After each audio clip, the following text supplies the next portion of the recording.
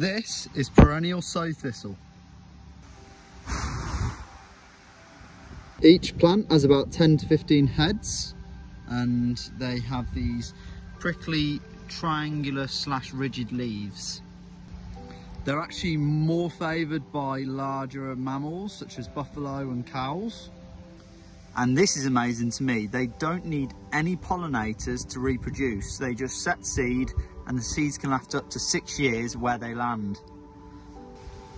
Each plant can produce anywhere from around 6,000 to 13,000 seed heads. You'll find them in many places, especially on streams and ditches, wherever there's damp, moist soil throughout the year. You'll find them on places like this verge here that's been trampled by cows. So if you come across anything that looks like a tall, overgrown dandelion, it's most likely sow thistle.